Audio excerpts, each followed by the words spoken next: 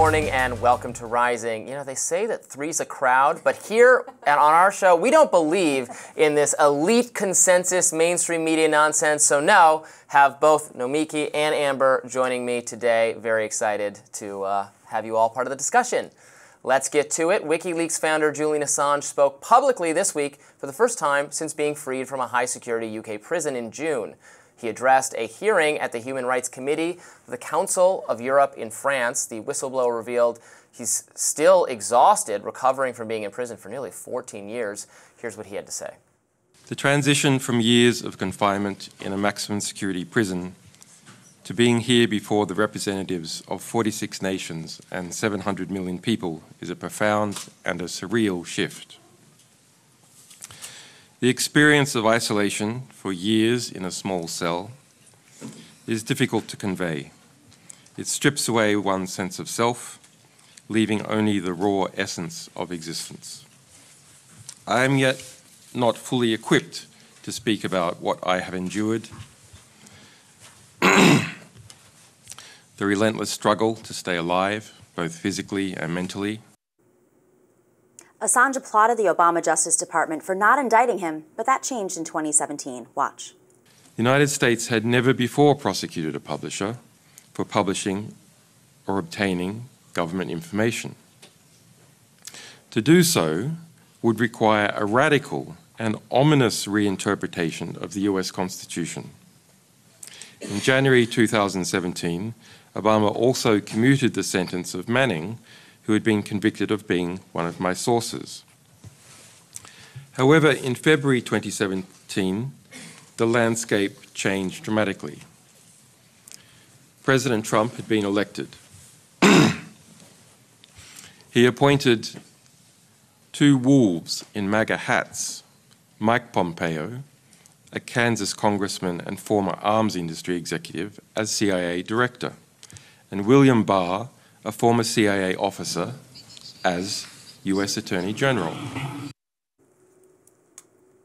Assange was apprehended in 2010 after his site WikiLeaks released hundreds of thousands of U.S. classified documents on the wars in Afghanistan and Iraq.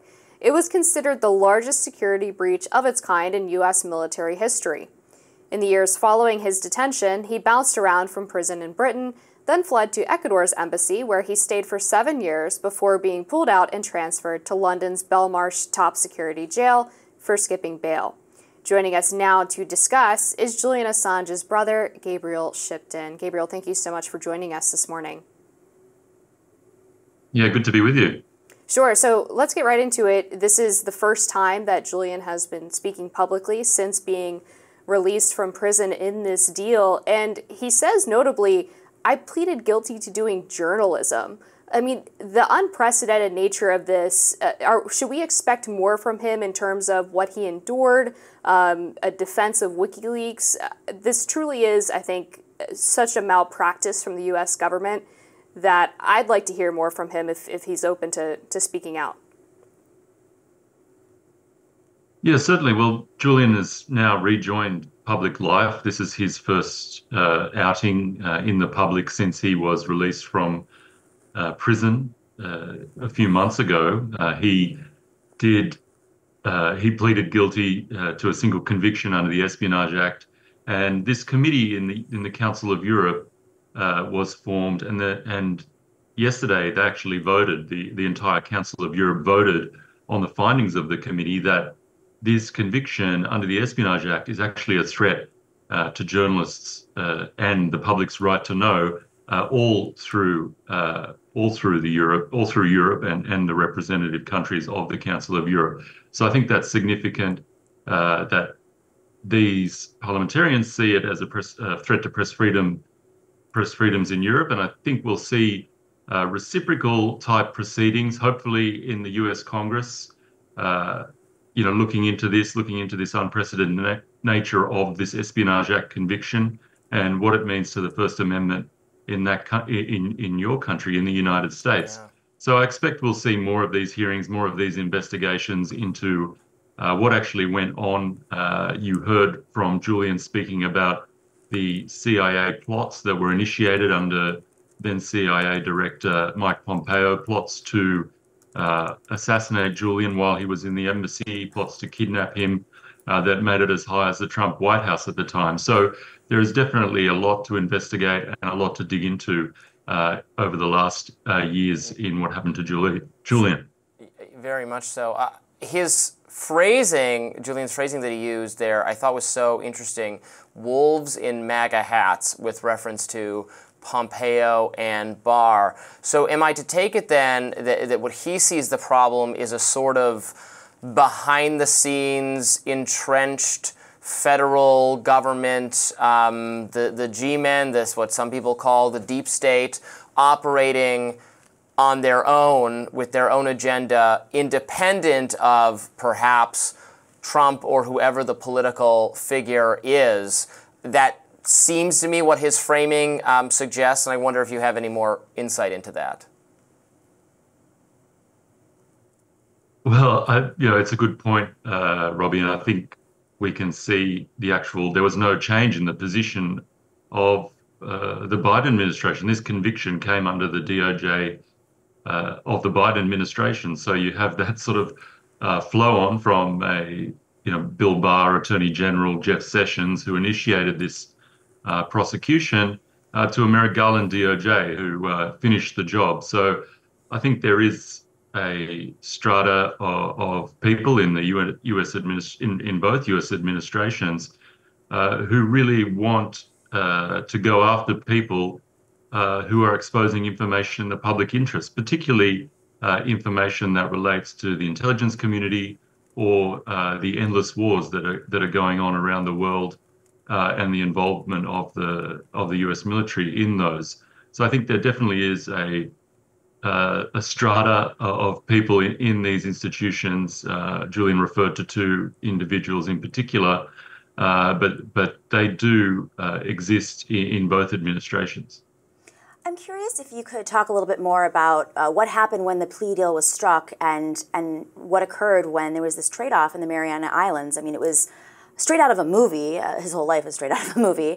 But I'm especially in relation to the supposed deep state, I found it quite interesting that Julian mentioned the Defense Contractor Association that these MAGA figures had, and did that assert any pressure against the Biden administration DOJ in that there is this pushback against the Trump's role in the DOJ and his administration officials versus the Biden administration. Sure, America is America, and we all have our own national security interests that our lawmakers push forward. But the timing of that and the plea deal seemed very interesting, and I'm just curious if you could illustrate a little bit more about why that happened then and how it played out behind the scenes. Yeah, well, I guess Julian's whole saga and his whole persecution is Hollywood fodder, right? You've got CIA plots, the Ecuadorian government involved, his time in the embassy, the spying in the embassy that went on, high-definition cameras installed, and ultra-sensitive microphones, and that material being sent back to headquarters in the United States every 15 days. So there is a lot to talk about, and I'm sure it's going to make a great film and a very good book one day. I think what really points to the conviction that Julian had to agree to in exchange for his freedom, that one conviction under the Espionage Act, was that the very same day James Clapper came out and said that he was happy with this conviction, and that they wouldn't have expected any more jail time had Julian been convicted, had Julian gone and fought in front of the courts in the United States. So he did receive a sentence, which was 5 years. That was time served that he did in a maximum security prison in London. But I think that speaks to exactly what we're talking about here, is James Clapper coming out and giving the conviction that rubber stamp, saying that the intelligence community actually got what they wanted here. They got that restriction of the Constitution, that the First Amendment doesn't actually apply if you're publishing this type of national defense information. Has there been any talk of him receiving a pardon for his actions, given that so many of us feel that this was an act of journalism? And also, could you just briefly tell us before we let you go, you're a member of his family, is his health recovering or things of that nature? Yeah, he's getting a lot of sunshine. He's spending time with his kids now. Yeah, it's a very different world for him to come to terms with, being a father to two small children, 5- and 7-year-old, my nephews. So yeah, he's getting back on the road to recovery. He's looking much better now than when he came out. I think he still needs a lot of time to sort of rest, recuperate, and just really come to terms, with what went on. And get back into a sort of normal mode of life, get out of that survival mode that he's been in for the last 14 years. We are pursuing a pardon. The campaign is continuing and pursuing a pardon for Julian. I think that would be a way for either administration to send a clear message to those who pursued this prosecution, like the Pompeos, the Clappers of the world, that this is a futile exercise, that even if you do try and use the Espionage Act to go after these people, we're going to reverse that. So don't waste your time in future. So I think it would be a pardon for press freedom in that sense, and a strong signal that either administration stands up for freedom of speech and press freedoms in the United States. And really briefly, before we let you go, have you spoken to either of the presidential campaigns in the past months since this plea deal was reached? I haven't spoken directly to either of the campaigns. I've spoken to our supporters in the Congress on both sides of the aisle, and they are very keen to support a pardon bid for Julian. Obviously, there's people in President Trump's camp who have been saying that they would, such as Robert Kennedy Jr., who was part of his campaign, said that he would pardon Julian on day one of his presidency. Now he's part of, he's sort of joined forces with President Trump now. So I hope he's advocating with President Trump for a pardon for Julian, but we'll also be focusing on the Biden administration and getting the civil liberty groups and also all the journalists out there who could be advocating and explaining to the Biden administration why this pardon actually matters to journalists and the press freedom community as a whole. Gabriel Shipton, thank you so much for joining us. Always a pleasure, and we're glad to hear Julian is doing much better. Embattled New York Mayor Eric Adams is lashing out at Joe Biden and Kamala Harris. He says the charges against him are all because he spoke out against the administration's immigration policies. That said, it's not looking good for the mayor. His Honor could face an expanded indictment with additional defendants from his circle being charged, say prosecutors Hagen Scotton on Wednesday. Now, people heckled Adams Wednesday as he returned to a Manhattan federal court in the case accusing him of taking bribes and also illegal campaign contributions. Scotton told the judge, Dale Ho, the team will likely file a superseding indictment that means more defendants or charges will be tacked onto the original indictment. Adams denied any wrongdoing, pleading not guilty to conspiracy, wire fraud, and bribery charges in his historic arraignment last Friday. Meanwhile, Jumaane Williams, the person next in line to become mayor if Adams resigns, is also caught up in the scandal. According to the Wall Street Journal, Williams accepted political contributions from a donor named in Adams' indictment. The donor, Uzbek-American construction contractor Tulsi Gabbard, gave $5,000 to Williams' re-election bid. The Brooklyn-based Gabbard allegedly had 2 of his employees donate to Jumaane Williams. Gabbard allegedly reimbursed his employees for making campaign contributions to Adams and Williams. This would be illegal. Surprise, surprise. The indictment reveals he also poured $10,000 to Williams' 2022 gubernatorial run, which he lost to Governor Kathy Hochul. The documents also show Adams' office helped Mansurov plan events celebrating his Uzbek heritage. The prosecution says he got that help from Adams to resolve a stop work order that the city buildings department had imposed on one of Mansurov's building projects. Rising reached out to Williams' office and have not heard back. So, it is looking bad, not just for Eric Adams, but for his immediate successor is also involved in this corruption. Historic day. Indeed, yeah. It seems like it's just a steady drip, drip, drip of new allegations against Mayor Adams. And there have been some people on the right, we talked about this last week, who have been saying, well, the timing is interesting because he criticizes the Biden administration's immigration policy and says that he needs more resources because of the crisis that's come to New York City, and then he gets indicted. But the allegations go back as far as, I believe, 2014. Yeah, and they put the wheels in motion on this. They were thing. investigating, I think, well before he made any comments about the migration crisis, as much as I agree with him in his criticism of the Biden administration. That's not a cover for just, like, taking bribes. Exactly. He also was making that claim because there's this dynamic always between the governor and the mayor and who's in charge of what. And the one thing is that both of them were criticizing the Biden administration because they didn't have resources, which was convenient. And he's a little bit more conservative. He was a former Republican. He was a police lieutenant. And, you know, his whole campaign was running on making the city safer after a peak of incidents that occurred, you know, during the pandemic and afterwards.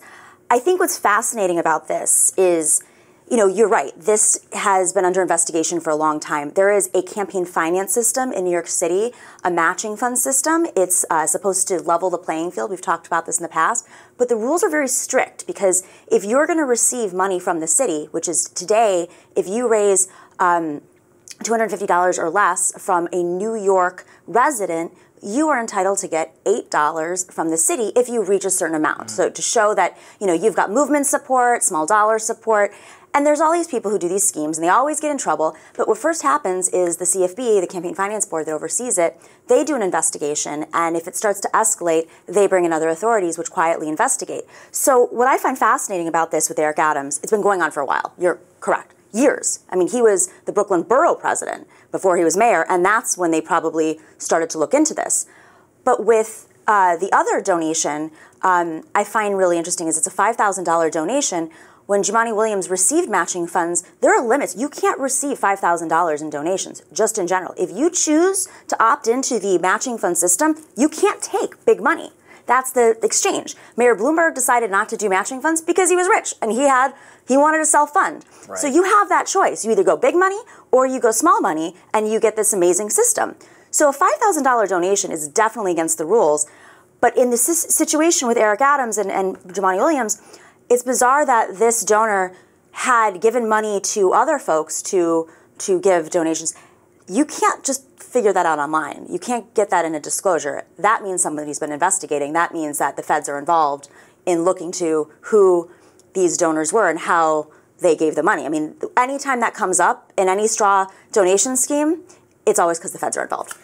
Yeah, I'm a little sympathetic to the reality that, you know, campaign finance law is confusing, and if the authorities look hard enough at probably any political figure, they can find something not done properly. But in this case, like, right, him or his surrogates are responding to messages from foreign powers saying, here's how we will make it look like this was legit with the plane flights. Well, you can't just charge us an amount that would make sense for a plane flight. That shows willful participation in this scheme for small amounts of money over and over and over again, but that does not make it not serious. And just, so that is a separate thing from the campaign finance situation. The Campaign Finance Board, you actually have to hire, when you're running for office, people who specialize in this. And it is really complicated. You've got to have receipts. I mean, they'll mark you for anything. You're not going to go into an investigation if you don't have a receipt for something, but you'll probably have to pay a fine or, you know, pay back the city a little bit amount of money. I mean, every candidate has to go through their audit, and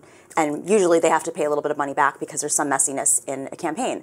But with that situation with Turkey, that's foreign influence. And there are 4 other countries involved in that. So suddenly you go from having a bribery scheme to a foreign influence scheme, and you're in Menendez territory. You're in a completely different type of investigation. And, you know, it's embarrassing for the city because what they wanted was to have their building, Turkey wanted this building, their consulate across from the UN built, and they were violating security, all sorts of violations, and the fire department wouldn't approve it, which is also a problem with Turkey, because if you remember that huge earthquake that happened a couple of years ago, a lot of those buildings fell because Turkey didn't have safety precautions for their buildings, and they were violating code. So they clearly don't care about building codes, and they'll do whatever it takes to, I mean, there's 1 million buildings in New York City.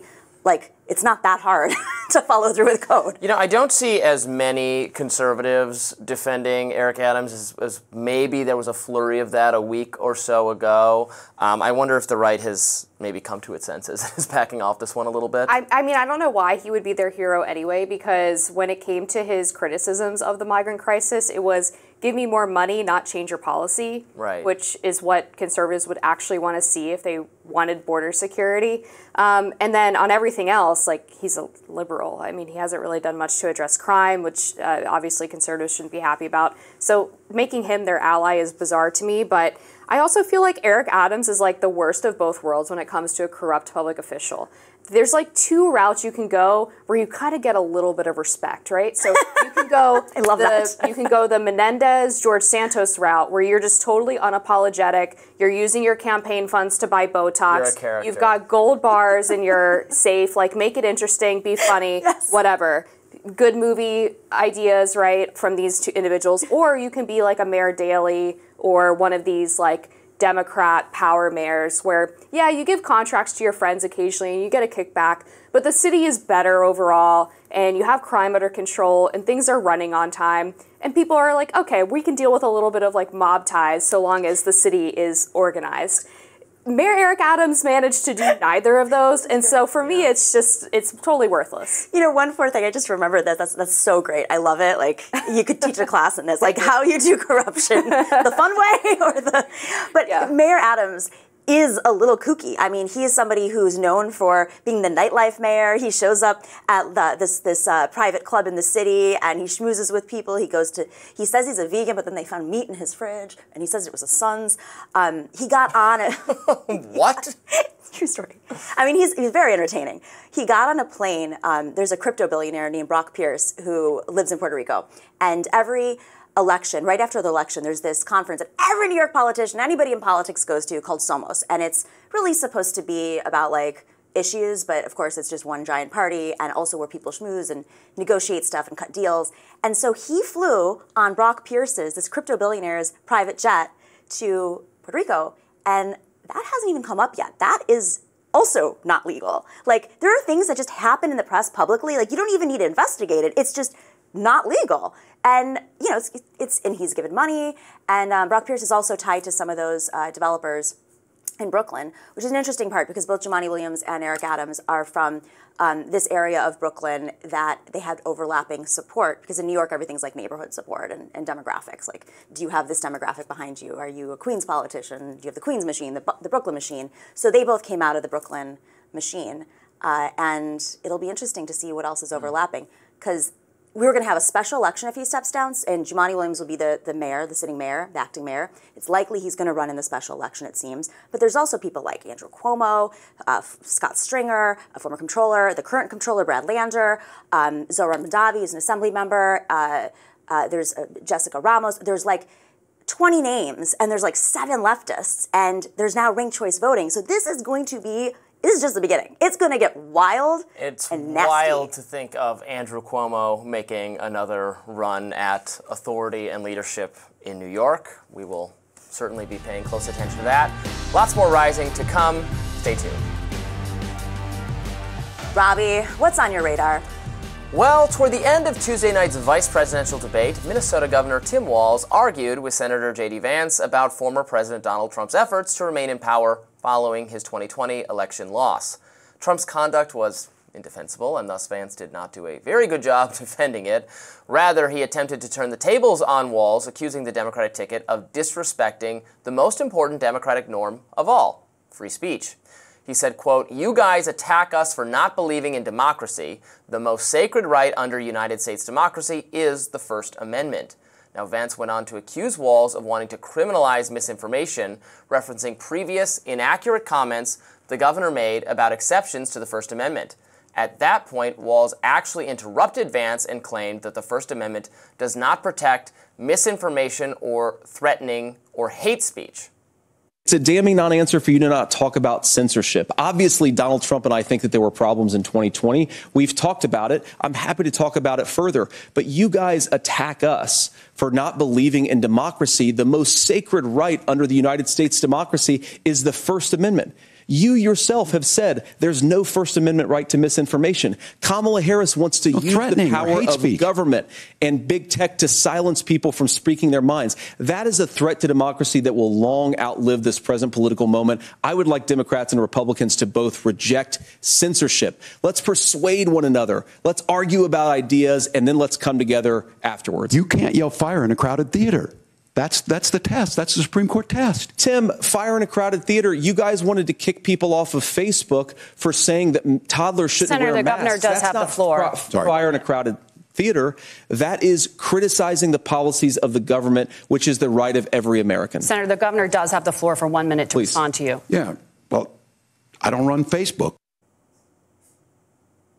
So in other words, according to Walz, misinformation, threats, and hate speech are all unprotected categories of speech. Now, the governor is mostly very wrong there. He is correct to note that true threats of violence lack First Amendment protection if they are specific enough. Misinformation and hate speech, however, are absolutely protected by the First Amendment. While the former is a relatively new category of expression facing explicit calls for censorship, misinformation, the latter category, hate speech, has been exhaustively litigated before the Supreme Court. Now, pay attention to what Walz said there. He had defended his position by glibly asserting that it is constitutionally impermissible to yell fire in a crowded theater. He said that's the Supreme Court standard. And it's an often expressed sentiment. We hear it all the time. It's also completely and utterly false. Let me say that again. It is false to say that that is the standard. It comes from a Supreme Court opinion, an odious opinion, in the 1919 case Schenck versus the United States, in which the majority did held, in that case, the government could stop people from distributing leaflets opposing World War I. Justice Oliver Wendell Holmes likened such activism as akin to yelling fire in a crowded theater. In other words, he believed that raising doubts about the desirability of U.S. participation in such a global catastrophe was dangerous and could be prohibited by government. Today, we recognize that right to criticize U.S. military policy and oppose foreign wars is obviously an essential component of the First Amendment, and today the Supreme Court agrees because Schenck was gradually overturned by subsequent First Amendment-related decisions. The right to engage in speech that the government might deem reckless, dangerous, or hateful was explicitly affirmed in the recent case in 2017, Mittal versus Tam, in which Justice Samuel Alito observed, quote, "The proudest boast of our free speech jurisprudence is that we protect the freedom to express the thought that we hate." In other words, hate speech. Could not be more simple than that. Hate speech is protected by the First Amendment. People should stop saying otherwise. Now, this shouldn't be surprising. After all, if hate speech constituted unprotected speech, it would create all sorts of problems. I mean, what counts as hateful speech? It's purely subjective. Religious people, for instance, might find blasphemy to be hateful, but it's sufficiently obvious that the federal government cannot criminalize criticism of religion. Similarly, political figures might determine that their opponents running attack ads against them are examples of hateful messaging. Sometimes those messages are hateful. But if censorship was allowed on this basis, there would be no end in sight. It just doesn't make sense. Now, it's incredibly common to hear otherwise. Informed persons try to draw some distinction between hate speech and free speech. They are misinformed. From the standpoint of the First Amendment, there is no recognized difference. End of story. Hate speech is free speech. Misinformation is no different. The Supreme Court has not specifically taken up the question, but it should be sufficiently obvious that people can disagree on what is true and what is false. The Enlightenment principle that undergirds the First Amendment and democracy itself is that the best way to counter bad information is to allow everyone to speak. Investing some central government authority with the power to determine what is true can backfire horribly, since the government is frequently wrong. Indeed, the COVID-19 pandemic provides a powerful illustration of why criminalizing misinformation is a fraught project. Time and time again, the expert consensus among government bureaucrats was proved to be flawed, incomplete, or flat out wrong. People need the right to disagree with one another and with their government. Thankfully, Americans do enjoy that protection under the First Amendment. There is no misinformation exception. I can't say it enough times. It's true that many progressive elites wish They had the power to censor misinformation. Take, for instance, former Secretary of State John Kerry, who recently lamented that the First Amendment was a, quote, major block to tackling this problem. Let's watch. If people go to only one source, and the source they go to is sick and, has an agenda, and they're putting out disinformation, our First Amendment stands as a major block to the ability to be able to just, hammer it out of existence. So what we need is to win the ground, win the right to govern by hopefully having, winning enough votes that you're free to be able to implement change. The tone of Kerry's remarks there suggests that he is not altogether thrilled about this situation. Winning the right to govern? Does he mean winning the right to limit the First Amendment? But as he begrudgingly acknowledges, the U.S. is different from every country on earth in that its laws significantly constrain the federal government's speech-related policy making. Walz, however, doesn't seem to recognize this fact. That's very worrying. After all, the Biden administration went to great lengths to test the boundaries of the First Amendment and pressure social media companies to engage in suppression of disfavored speech. That was the thrust of Vance's criticisms. He accused Democrats of counteracting democracy for explicitly supporting censorship on social media. Walz could have neutralized this line of attack by affirming that the federal government cannot and should not work to forcibly remove misinformation and hate speech from internet platforms, but he declined to do so. Worse than that, he clearly considers, Tim Walz does, misinformation to be a form of expression that is beyond the realm of First Amendment protection, but it is not. So I was suitably troubled by what Tim Walz had to say there. Again, these are common misconceptions about the First Amendment. Yes, true threats of violence are not protected. Libel and slander are not protected, but these are very, very narrow categories. You can still make provocative and sometimes violent messaging, and that is protected. What is absolutely protected is hate speech, because there's no category of speech that's hate speech. There's no stone tablets where they say this is hate speech and everything hateful is written down. Supreme Court has not said that. In fact, all recent decisions go against the idea that hate speech could be criminalized, and misinformation is the same way. So fighting words, which is an exception, yes, and that can be interpreted in many ways. Now, I'm not saying that there's a lot of things that are not protected under free speech that are very hard to try, and that's why they're rarely tried. Like if you're a public persona and you have been defamed, it's almost, it's not going to happen. You're not going to go there. Very rarely do people move forward and fight, take out, it's a lot. I would say it's rightly difficult because we want the bar for that to be pretty high. I mean, other countries that don't have the First Amendment, they have libel and defamation cases all the time where it's hard to even criticize a public figure, even if you're right. I mean, this impacts journalists elsewhere. The UK has this issue. The UK has this problem. Famously. Australia has this problem. During their Me Too moments, they couldn't say anything about people because they could get sued out of existence. Mm-hmm. Yeah, that's right. I work for a UK publication, The Spectator, and so unfortunately I've become familiar with the UK laws on this. Not because we're out there, running around publishing false reports, but because you do have to be more careful with anonymous sources and where you're getting your information from, because it is a lot easier for these people to come after you and for the government to come after you. I mean, there have been reports of police showing up on people's doorsteps in the UK over social media posts. And unfortunately, we're not that far from that in the United States. I mean, we have had disinformation and misinformation panels created in the Department of Homeland Security, where they have been directly coordinating with social media companies to go after jokes, memes, information that they deemed to be false that ended up being true. And unfortunately, the first case related to this, Murphy v. Missouri,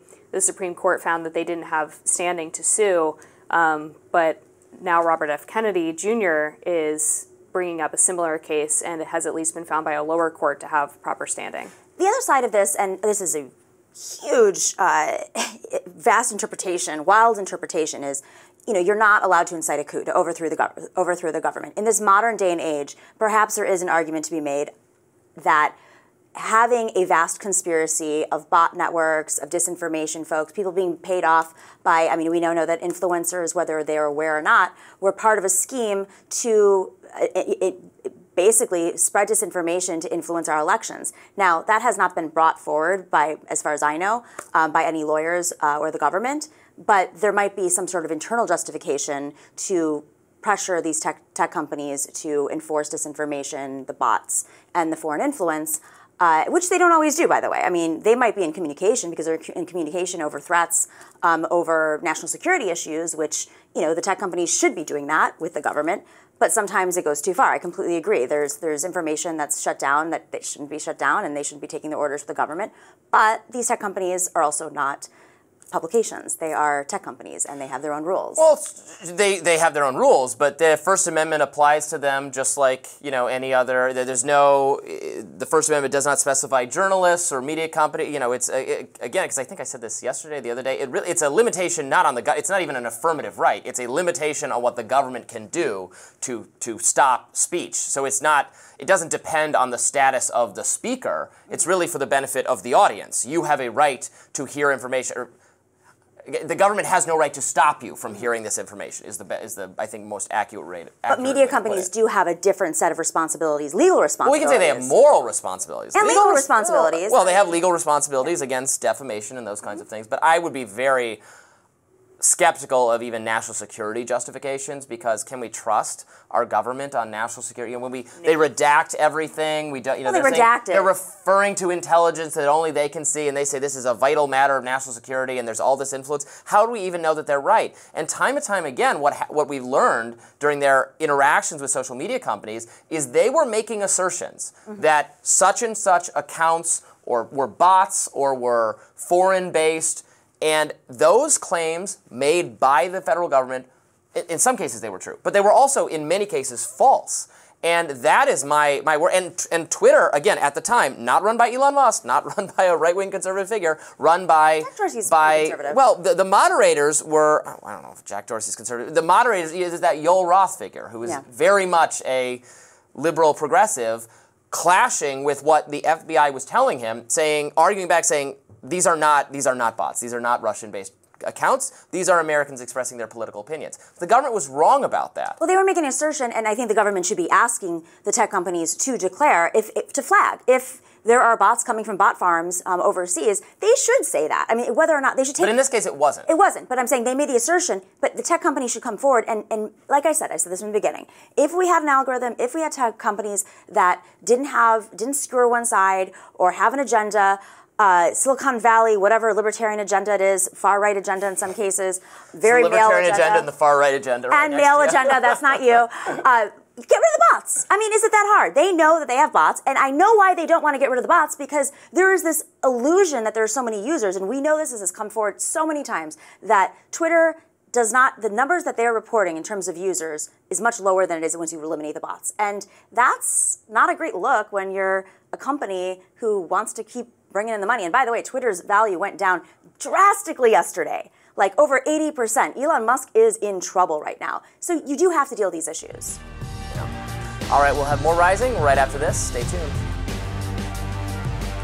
More than 120 sexual assault lawsuits will be filed against rapper Sean Diddy Combs. Texas lawyer Tony Busby announced the civil lawsuit Tuesday. The attorney says he is representing 120 accusers who are bringing forth allegations of violent sexual assault or rape, facilitated sex with a controlled substance, dissemination of video recordings, and sexual abuse of minors. Busby says the cases were brought by 60 women and 60 men, with incidents going as far back as 1991. 25 of the accusers were minors when they were allegedly assaulted by Combs.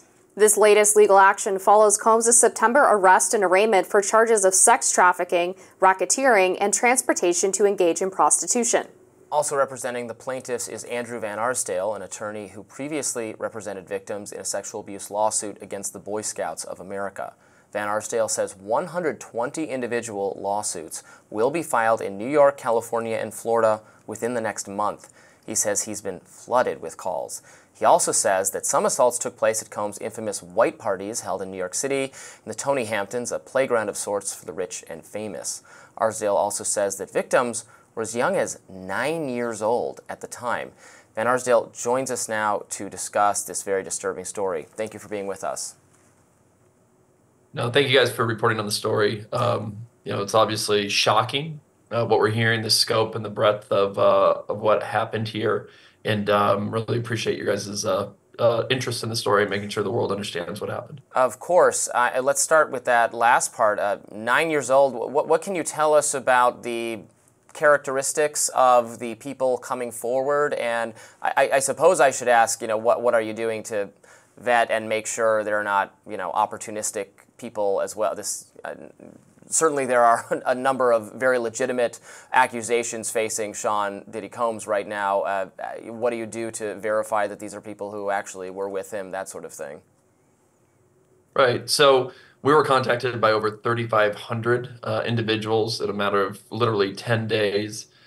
We talked with them. We gathered the evidence that they could provide us, showing where they were, when this allegedly occurred, what happened. And after going through all of those individuals, we ended up deciding that there's 120 people that we feel good and confident about the information they provided us to pursue these cases.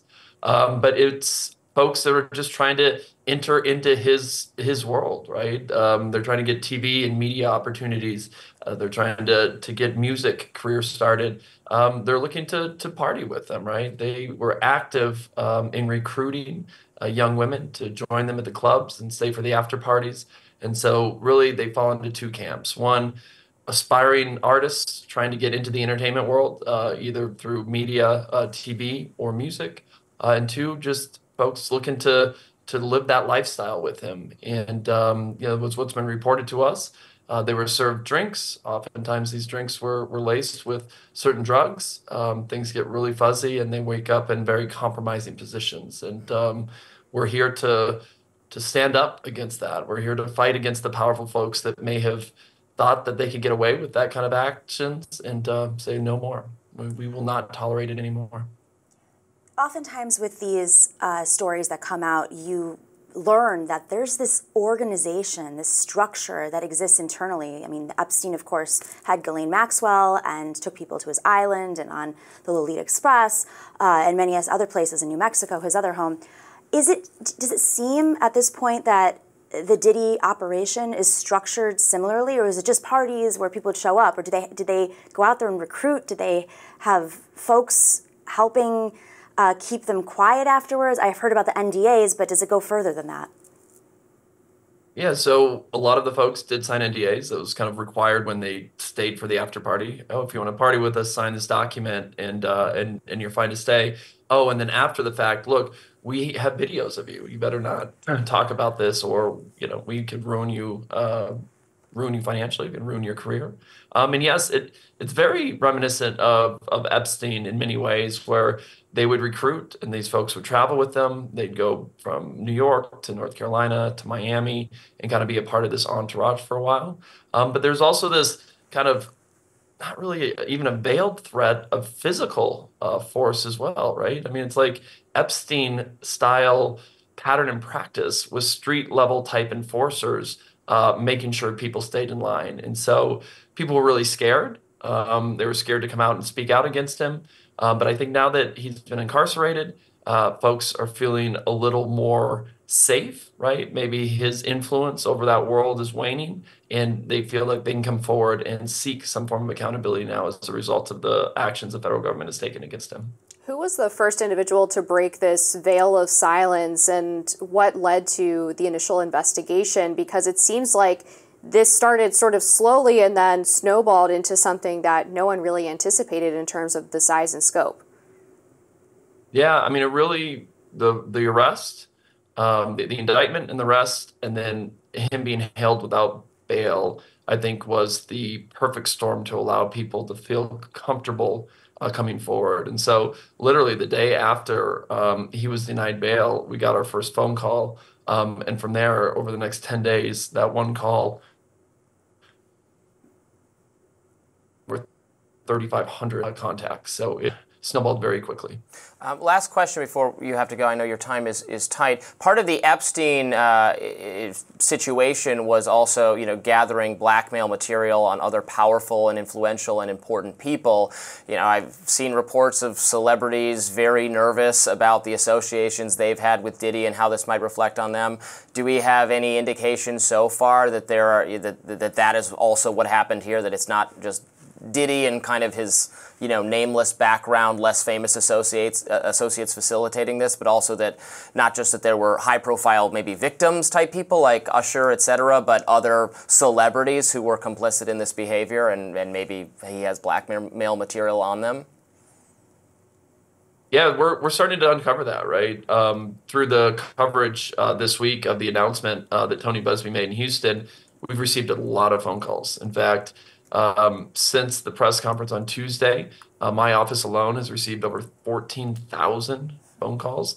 They run the gambit from folks that, have issues with other people to allegations against Sean Combs, to a lot of folks saying, look, I was there, I have video, I have audio, let me share it with you because I want to help in this matter. So, it's only been less than 48 hours. We're trying to dig out of that. We're trying to get access to all these materials, but I do think there's a lot of that type of evidence out there, and I think that the world's going to see it here as we go forward. Thank you so much for joining us today. We really appreciate it. Thank you, guys. I appreciate it.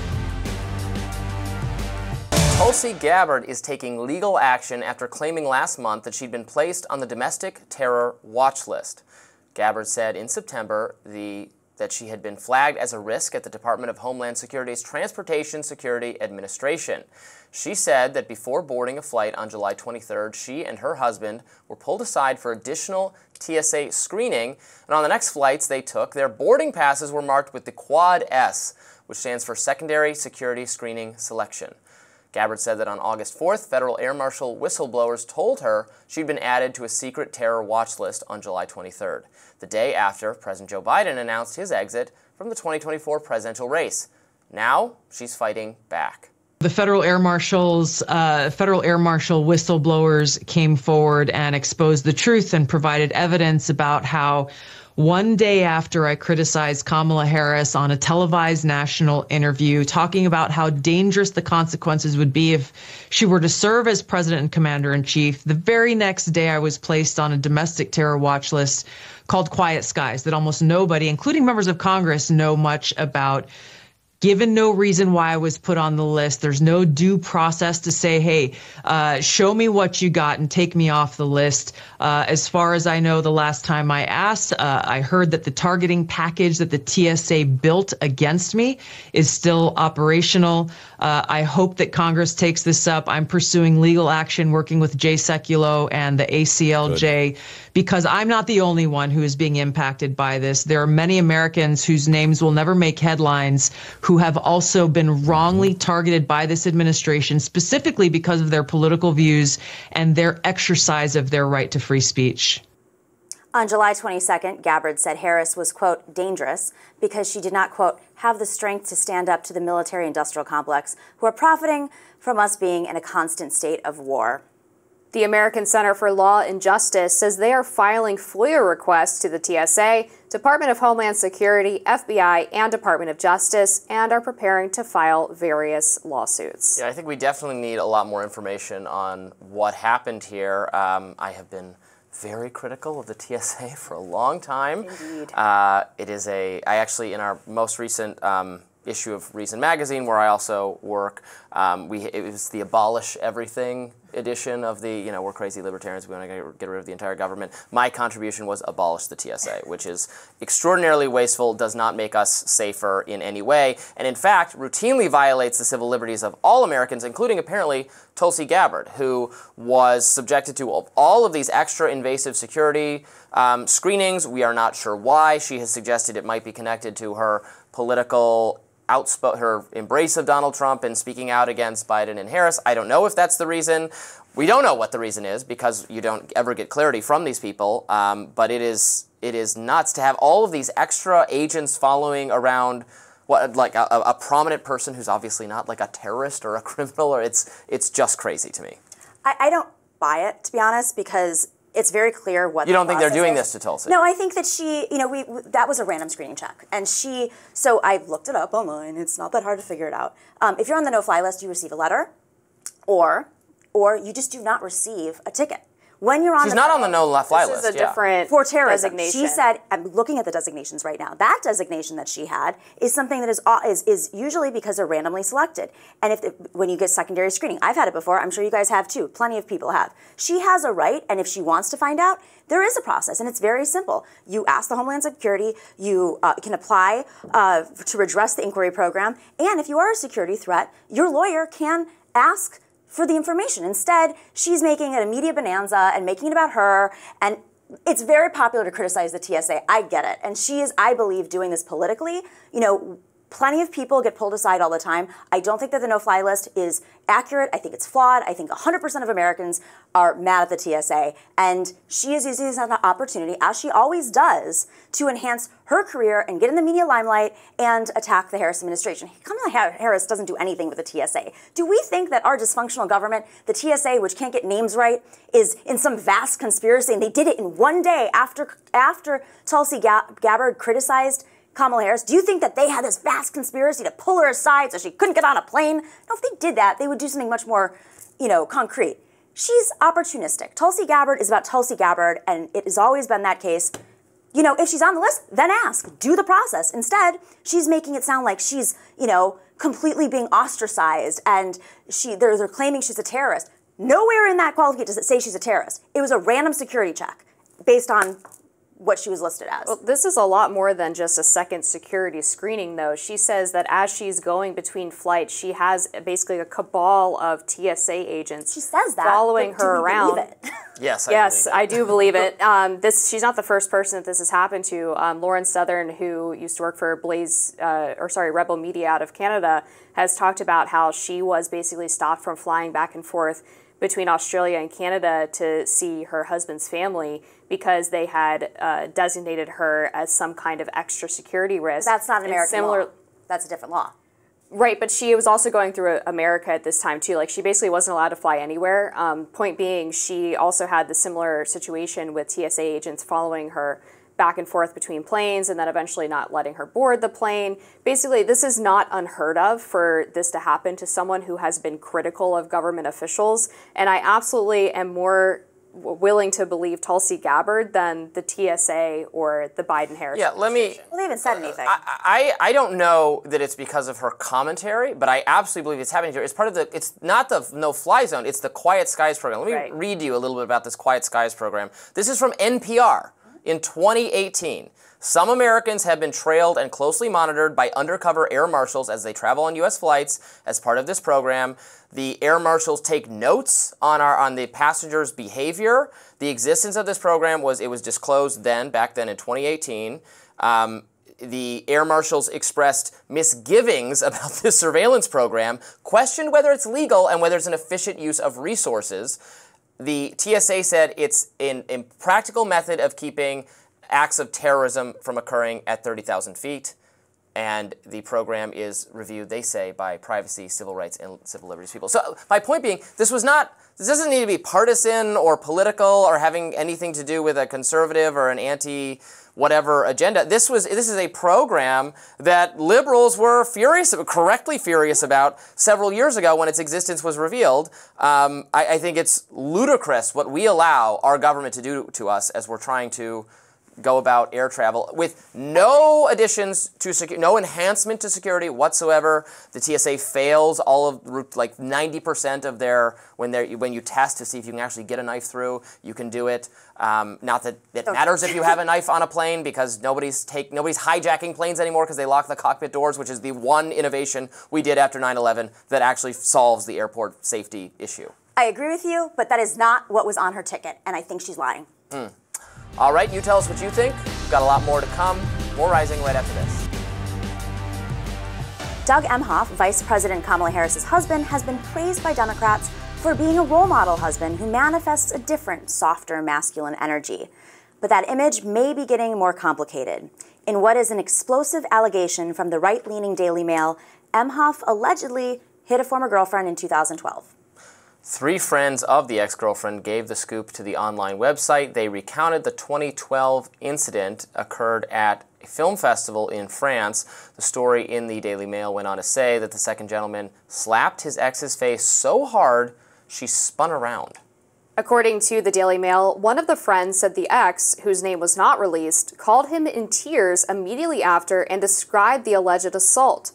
Rising reached out to Harris's office, but we have not gotten a response. The story was picked up by the New York Post. News Nation's Chris Cuomo weighed in on the media's coverage of this, or lack thereof, on his Wednesday night program. Let's watch.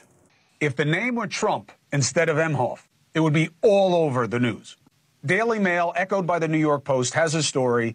Doug Emhoff, Kamala Harris's husband, accused of striking a woman he was on a date with at the Cannes Film Festival back in 2012. They had been drinking, and he didn't like how she talked to the valet. He smacked her. She smacked him back. Ordinarily, I don't care about these stories. You could say, well, there may have been an assault. Maybe. Well, she didn't go to the police. He's not really running. But again, if it were Trump or anyone related to him, it would be on every TV show that is on right now.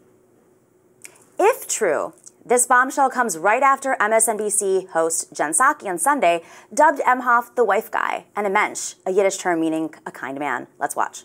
Has also been an important part, or an interesting part of how people have talked about your role here, is how your role has reshaped the perception of masculinity. And I'm not sure you planned on that, but you are an incredibly supportive spouse. Does Emhoff live up to the wife guy persona? Last month, Emhoff admitted to having an affair in 2008 with the nanny and teacher Najin Naylor, whom he did get pregnant. So, this is a pretty serious accusation from many years ago, and I am someone who thinks we should reserve a certain amount of skepticism for things that only come out many, many, many years later, for which there is difficulty to provide any evidence. I'm someone who believes very strongly in due process. Now, due process and the presumption of innocence are really only for the legal system. Obviously, people are free to reach whatever conclusion they want in their own personal moral judgment, or even in terms of, you know, fitness to serve in office, although, of course, he's not the candidate. Kamala Harris is. But I do take Chris Cuomo's point that these things seem to get taken extremely seriously, no matter how long ago they were, if the person, by the media, if the person is a conservative or Republican. Well, Trump, specifically he's talking about Trump. Trump, right. The people who've come forward. Well, but not just Trump, you know, Brett Kavanaugh, Sure, but they are people, they have names, they're not unnamed sources. These are 3 unnamed sources that are friends of the woman, the ex-girlfriend. They also said, and there's pictures from that night, this was in a very crowded place. It was a really long line at the valet.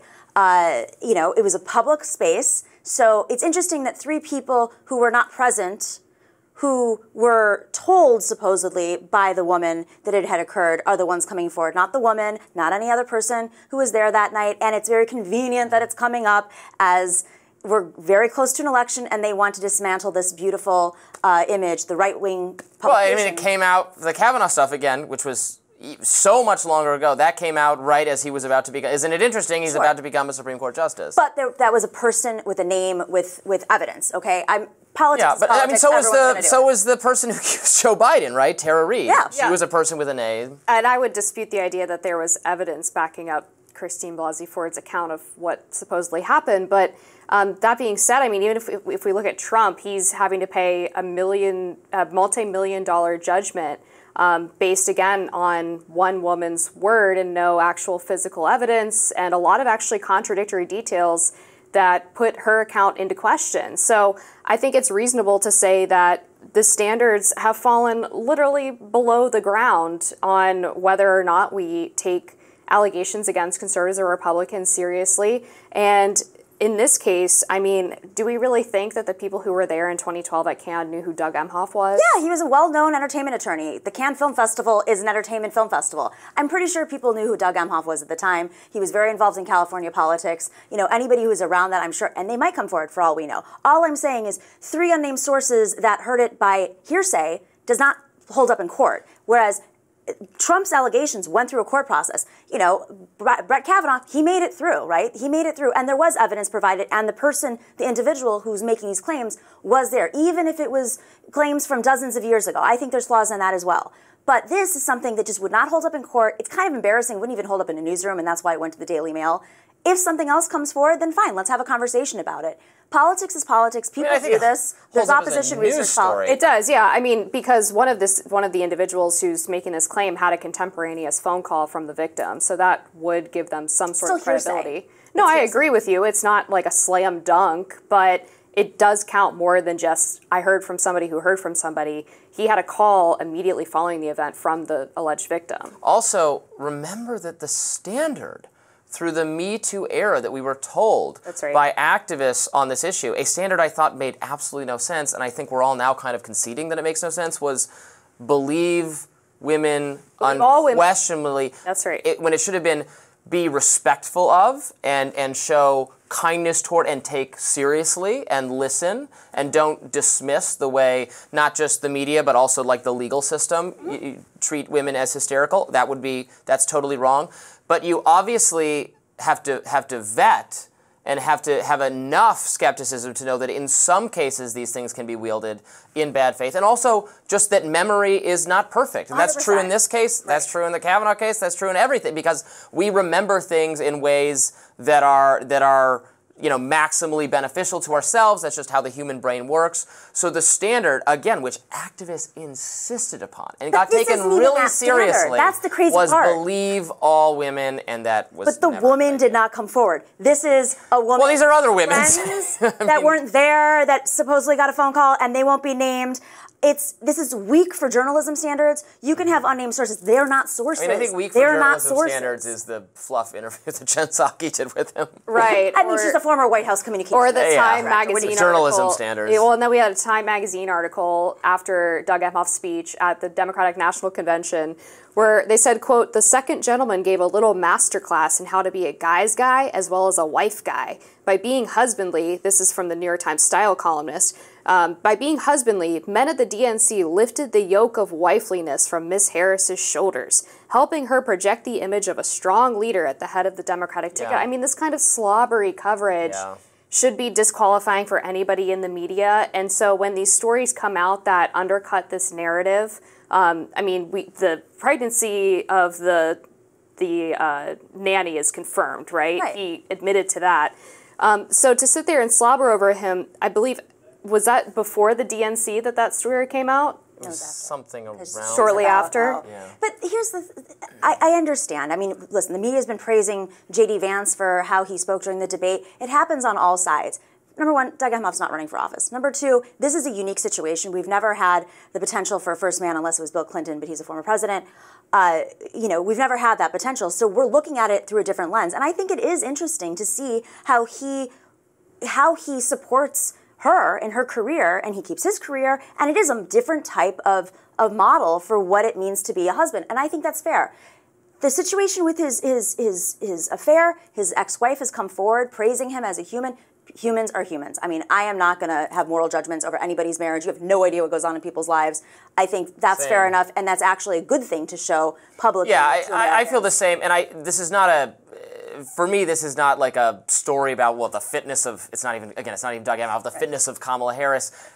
I hope they have a nice marriage. I hope it is as genuine as it seems to be, and they have a nice family, and that's fine. And even if they don't, I don't care. That doesn't factor into my, my calculus for whether she should be the president whatsoever. What is revealing about it is really how it's handled by the media. Right. It's not on them. It's the media. And I feel like you can't have it both ways, right? You can't say, well, he's kind of off limits because he's not running for office, but we're also going to write all these fawning pieces about how he supports Kamala. Like, if you're going to be in the public eye and you're going to be seen as an asset to the campaign, then you also have to be prepared to take scrutiny as well. And up until now, and even through now, because the mainstream media hasn't covered either of these things very significantly, they haven't done that. And I think it's fair to say that if you're going to be a public part of the campaign, if you're going to be doing speeches at the Democratic National Convention and helping assist in campaign events and rallies, then you have to be ready for handling the heat. I have no doubt that if there are stronger allegations that come forward with names, that the mainstream media will cover it. I think this is just because it's a crappy story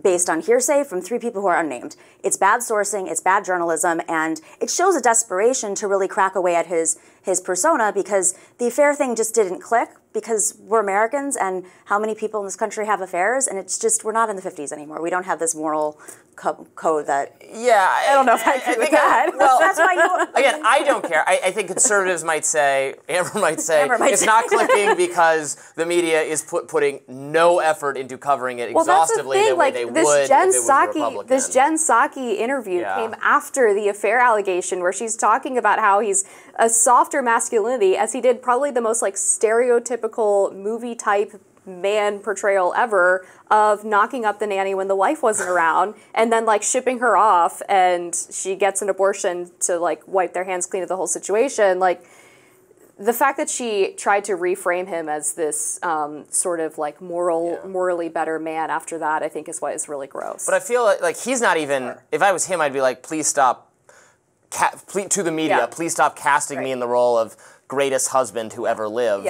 Just let me be. And it's not, and I think what you were getting at earlier, like it is Jen Psaki, she's the former White House press secretary. It's not really her fault. It's MSNBC's fault and the media's fault for treating her as if she's some kind of news anchor when she is obviously a very biased political operative. Yeah. That's a good point. It happens on all sides, as we know. It's just the state of the media today. Not everybody has a balanced show like we do. In fact, I don't think anybody does. Very few people. I will always take an opportunity to praise Rising for its diversity of thought. You don't see that anywhere else in the media. More Rising coming up next. Former First Lady Melania Trump contradicted her husband on abortion. In a video posted on her X account, she said there is no room for compromise when it comes to a woman's individual freedom. Take a look. Individual freedom is a fundamental principle that I safeguard. Without a doubt, there is no room for compromise when it comes to this essential right that all women possess from birth: individual freedom. What does my body, my choice really mean? The First Lady released the video following The Guardian leaking excerpts Thursday of her forthcoming book titled Melania, in which she defends women's rights. Her position is at odds to Trump's, who has voiced support for restrictions on abortion. Trump touts the Supreme Court ruling that overturned Roe v. Wade, which provided protection for abortion nationally. It led to the enactment of severe restrictions on the procedure in mostly Republican-led states. It should be noted that the former president has said he would veto a federal abortion ban if he is elected again, and that the issue should be left up to the states to legislate. So Melania is a pro-choice individual, I guess. That's not so surprising necessarily to me. Look, I don't know that it's that big. Couples disagree on various axes of policy. She's not required to agree with everything Donald Trump thinks.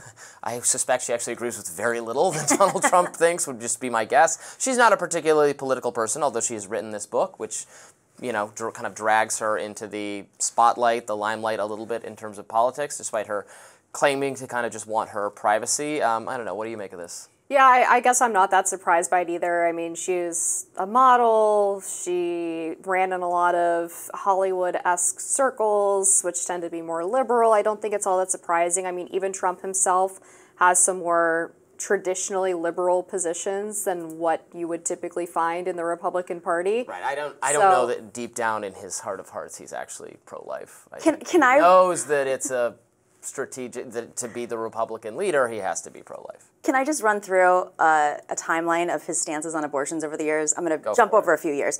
October of 1999, quote, I'm very pro-choice. February 2011, I'm pro-life. 2015, August, divided over defunding Planned Parenthood. February 2016 says he'll defund Planned Parenthood while also praising the group. In March of 2016, some form of punishment for women who seek abortions. October 2016, vows to overturn Roe v. Wade. 2017, January, nominates Neil Gorsuch, of course. Then he supports the 20-week abortion in October 2017. And then in January through May of 2018, he advocates for a 20-week abortion ban. Then nominates Brett Kavanaugh, confirms Amy Coney Barrett. And then in 2022, in June, says, God made the decision to overturn Roe v. Wade. After the midterm losses in 2022, he blames Republicans and McConnell for not handling abortion properly. And then in September 2023, makes vague promises about an abortion compromise. Then in this year, February through March, flirts with the idea of the national abortion ban, then won't answer in April about the 6-week abortion ban, and then says in April, we should go back to the States. I mean, other than the initial changing of his mind about he was pro-choice and then became pro-life, which, you know, people change their mind about policy issues. It does happen. It could be sincere. I don't know. I'm not claiming that it isn't a sincere change. But other than him changing his literal position on abortion itself, I don't know that there's that much in there that actually is a contradiction. Like, you can think that it is important to overturn Roe v. Wade, or that Roe v. Wade was a wrongly decided Supreme Court decision. I actually happen to think it's not a particularly solid decision because I don't think this right is enshrined in the Constitution. You can think that changing that was important, but then it ought to be left up to the states to decide, and there should not be a federal abortion policy, and that once put under state control, something in that middle, 6 is too early, 20 is too late. Somewhere in there will be a good policy, but the states can decide. I don't know. That seems to be where most Americans are, actually. Yeah, I mean, if you poll Americans, most of them say they want some restrictions on abortion. Most of them usually fall around the 15-week mark. That's pretty consistent. And I mean, I think to be fair, if we're playing both sides here, it's not like Democrats have really indicated what restrictions, if any, they would support. I mean, Tim Walz was asked this during the vice presidential debate, and he didn't answer whether or not he would support any restrictions. I mean, I wish they would just say, yeah, no restrictions. You can have an abortion whenever you want for whatever reason. That's not how most Democrats Well, then they should say it, I think every Democrat has a different interpretation, because there's other stuff happening too. So it's not just the restrictive abortion laws that are occurring in multiple states, Florida being extremely restrictive, Texas as well. It's that it's a package deal with defunding women's clinics. Planned Parenthood was on the chopping block first. Women can't get appointments now with their OBGYN in time to know that they're pregnant, so they get their pregnancy test that's sometimes 6-8 weeks in, maybe even longer. Then after that, you have to get an appointment for an abortion if they're still available, if it's rape, incest, whatever the laws are. So suddenly, no woman wants to have an abortion at 22 weeks. No woman wants to have an abortion at 30, 40, whatever weeks. And when that does happen, it's most likely, unless you're being delayed because you don't have access to health care in your state because it's being defunded, it's usually because there's a risk to the woman. And so I think most Democrats traditionally have said rape and incest and ectopic pregnancies, when the woman's life and the baby's life are at risk, should not be on the table at all. Sometimes there's a question over how many weeks, but we have to keep in mind these delays because of women's health are affecting when women get abortions now. And it's not the traditional conversation anymore. But wouldn't the response to that be funding more healthcare clinics and making sure people have access, as opposed to changing the standard of what week you think people should be able to have an abortion at, right? It would be, but these are Republican-led legislatures that are cutting the access to funding. I think the fights are happening on both levels. I think Go ahead. Well, I would say that there is a legitimate moral objection to funding clinics that provide abortions, and people have issues with their taxpayer dollars going to things that they morally object to, right?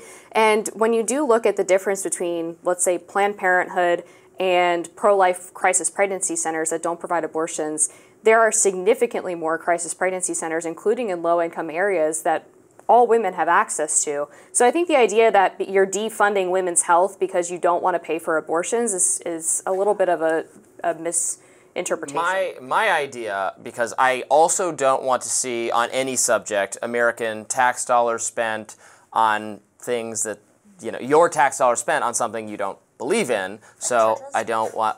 Well, what do you mean by that? I don't. We subsidize churches by not taxing them. Yeah, by not taxing. I don't want to tax anyone. Yeah. I want to erase all taxes. So the crime is not that they're not being taxed; it's that other people are being taxed.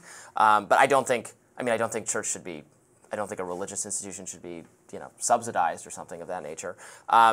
My solution would be, instead of funding for abortion centers or something like that, I do want to make it easier for people to get whatever the government does to stand in the way of women having more reproductive health choices before the abortion conversation has to come in terms of birth control and contraceptives and all of those things.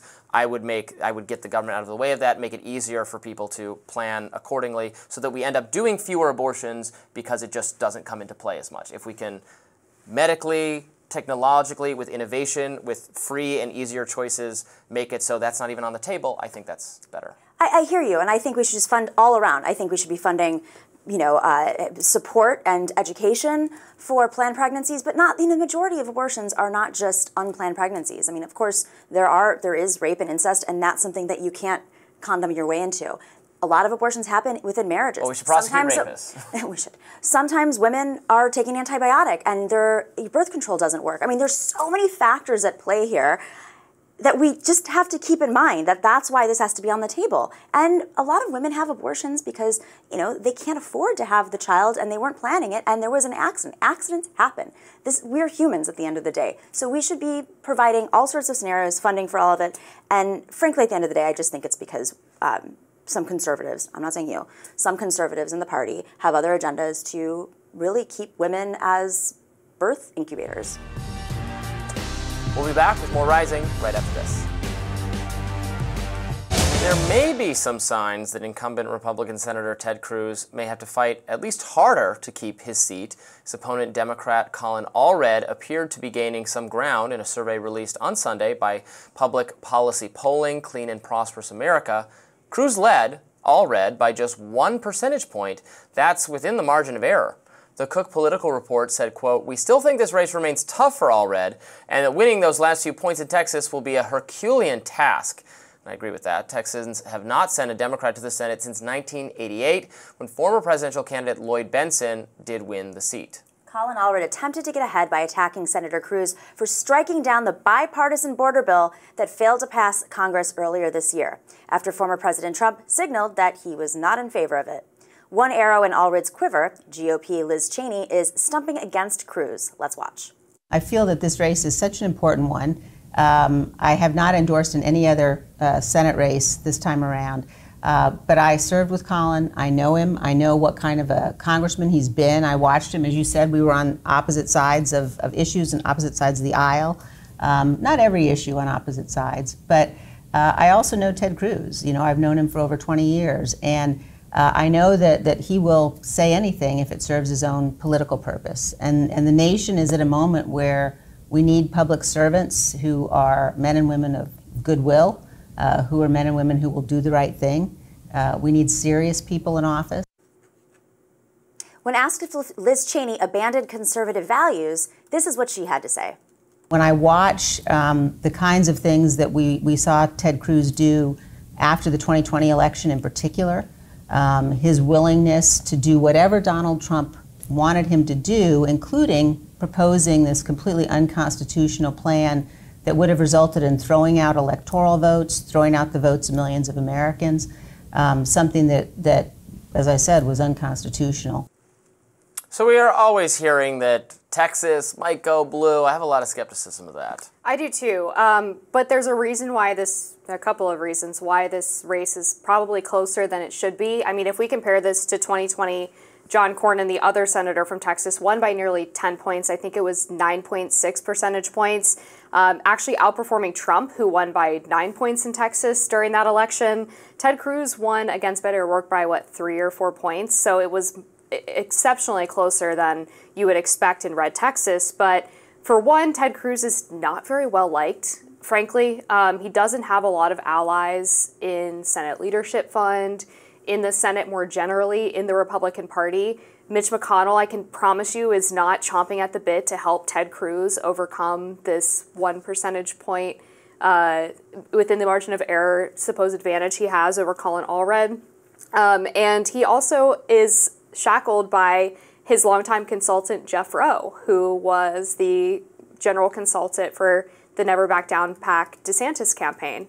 And he has a long history of making millions of dollars off of failed candidates, whether it was Adam Laxalt in Nevada, Kelly Craft running for governor in Kentucky. He was on the Josh Mandel in Ohio campaign, the Dave McCormick in Pennsylvania campaign. And in consultant circles, there's actually a meme going around that portrays Jeff Rowe as the Hamburglar running from Senate campaign to Senate campaign to collect all this money. When he was on Never Back Down PAC, he had this grand idea to have DeSantis campaigning heavily in South Texas, thinking that he was going to replicate DeSantis' success with Latino voters in Florida in South Texas. Entirely different demographic, for one. And then two, DeSantis didn't even make it to Texas. So that was like a totally harebrained scheme that didn't pan out. So the fact that Ted Cruz is relying on this guy to run this tight race is obviously a huge problem.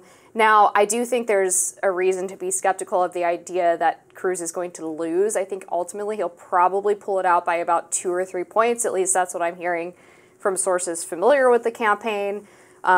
This is a long-running sort of Democrat tactic where they do pour a lot of money into Senate campaigns that don't have a great chance of working, whether it's Amy McGrath in Kentucky against Mitch McConnell, or the Beto O'Rourke campaign against Ted Cruz, and then this current one. The Cook Political Report predicted, of every race they predicted in 2022, I believe, that they said was a toss-up race, every single one went to Republicans. So I do think we have to be careful about that designation as well. But all of that being said, sorry for monopolizing the time.